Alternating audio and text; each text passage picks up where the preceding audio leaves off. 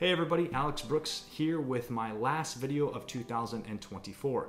And in this video, I'm happy to announce that I've completed a 12-week online Cloud Engineering Academy course that was created and instructed by Soleyman Shahir.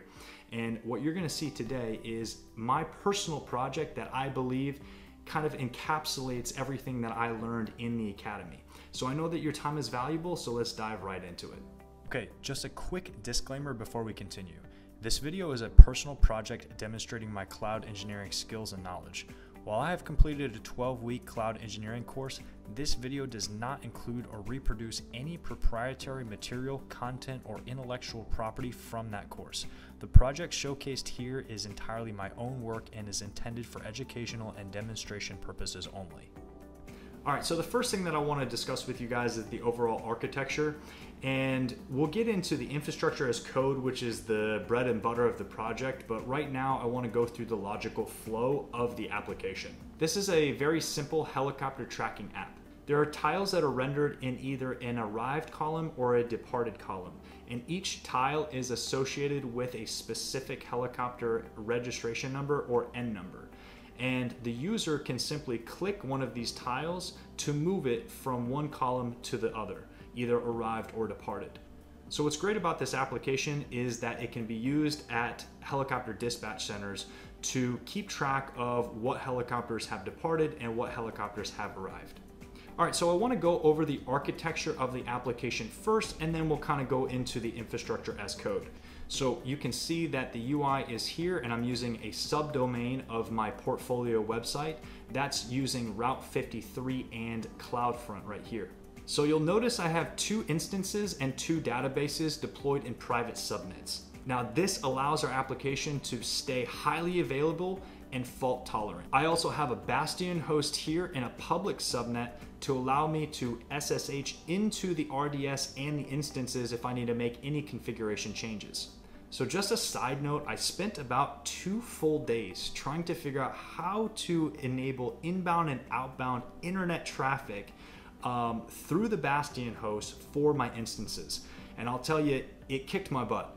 I'm sure I'm overlooking something and I'll look into it further, but my quick, fast solution to get this project deployed was to just simply deploy a temporary NAT gateway, which worked for me. All right, so let's talk about how I actually secured this project. The first thing that you'll notice, the traffic is filtered through AWS WAF.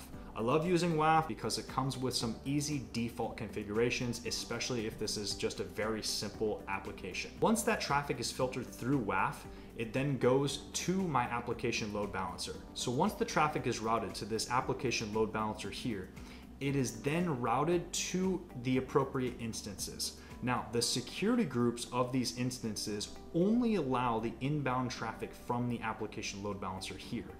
And it allows outbound traffic to the RDS and the NAT gateway. Now, the database security groups only allow inbound traffic from the appropriate security groups in their private subnet. So based on this architecture, you can see just how locked down the traffic flow of the application is, not to mention all of the IAM roles and policies that were created.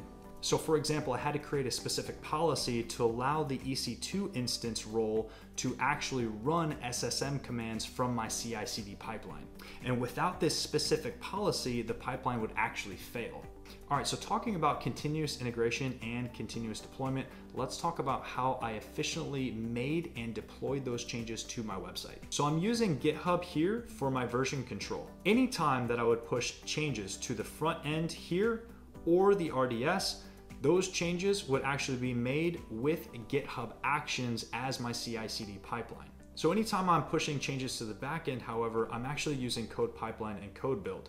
So what Code Pipeline does is it detects the changes in the repository and then executes my Code Build commands. So Code Build actually packages the backend files from the repository and then copies them into the instance, unzips those files, and then runs a series of SSM commands, basically updating the application. All right, so I'm using Terraform to deploy my infrastructure as code. And I'll tell you, initially, I was not prepared for how much code is actually required for such a simple application. But I was prepared because of the instructions by Soleyman in the Cloud Engineering Academy, specifically to organize my folders and my modules and create a main, output, and variable .tf in each of those modules. So I started with the network module, which is the backbone of the entire project, right?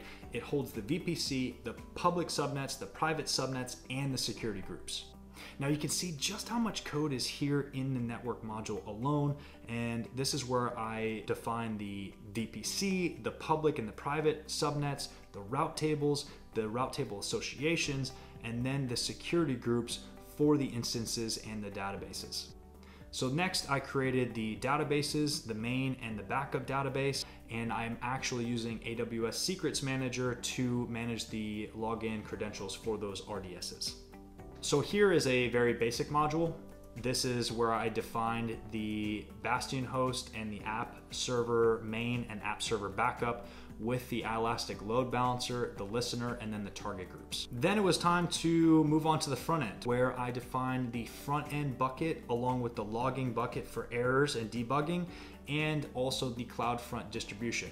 So this was a pretty hefty module for me for sure, because there was a lot of things that I had to learn about the distribution as far as caching behavior, the origin control, the access control, the traffic flow, the headers, all of that good stuff I had to learn and then implement here.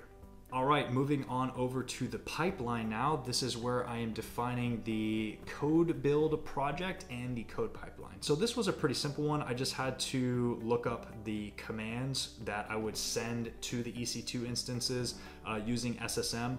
That was just a little bit difficult to get the syntax proper, but once I got it, it worked beautifully. But you can see that this is where I'm defining the backend build and then the code pipeline itself.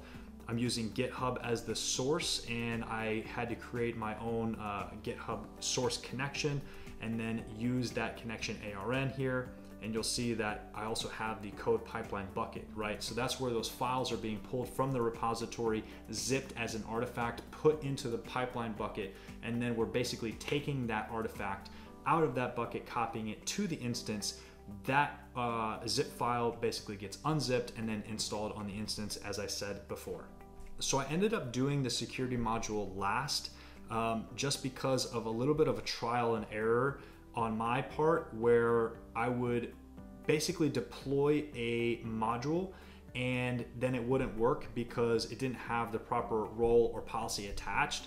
And then I would have to go in and create the role, create the policy, and then attach it. So it was just easier for me to deploy everything and then kind of work through the errors and the bugs and then just create those appropriate policies and IAM roles and then attach them later. So that's what I'm doing here. You can see that there's quite a bit of code here to go through. So won't go through all of that, but that's basically my security module, basically IAM roles and policies. So to tie it all together, the main TF is where I am basically calling these modules. So let me close up some of these folders here so you can kind of get a better idea of what I'm talking about. So this is main TF. This is where I'm basically calling the modules compute, network, front end, storage, security, and pipeline.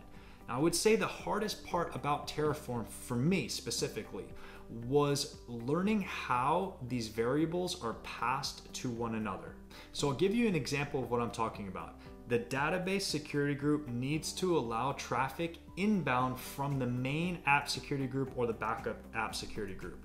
So as you can see here, I am passing main app security group from the module network main app security group to the storage module. So what that means is in module network .main app security group, if I go to that module and go to the outputs, I had to put main app security group, right? So I defined that security group in main.tf. I'm putting it as an output. That way, the main.tf of the root project can actually capture that variable and then send it somewhere else, specifically in our case, the storage module, right? Now we go to the storage module and we had to define those variables main app security group as well. So there was a lot of connecting the dots that I had to do to figure out, oh, this variable is used here, I need to pass it this way, right? And so that is how we use the variables between the modules. All right, so just before I let you go, I'm gonna show you how this application works in the back end. When the page is first loaded, the script.js renders these tiles from the database. So let's look at that code. Go to script.js here in my front end folder, and we can see that the API URL is tracker.rotordev.com, but it's actually forwarded to the Elastic Load Balancer via CloudFront.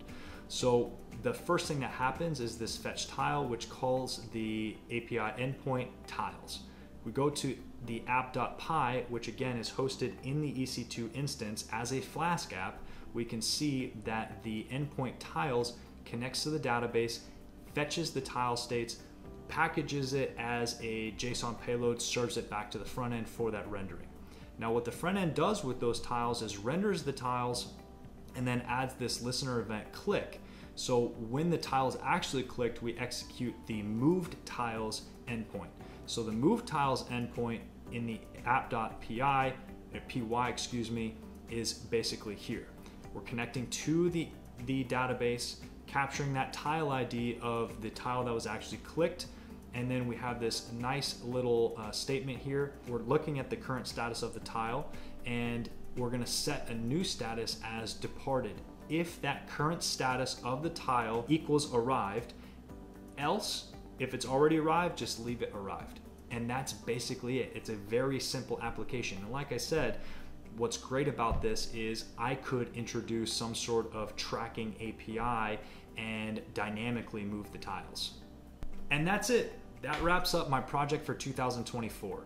And I had such a great time getting to know every one of you in the Cloud Engineering Academy. A special thank you to Soleyman and all of the other people that have showed me love and support through this entire process and journey.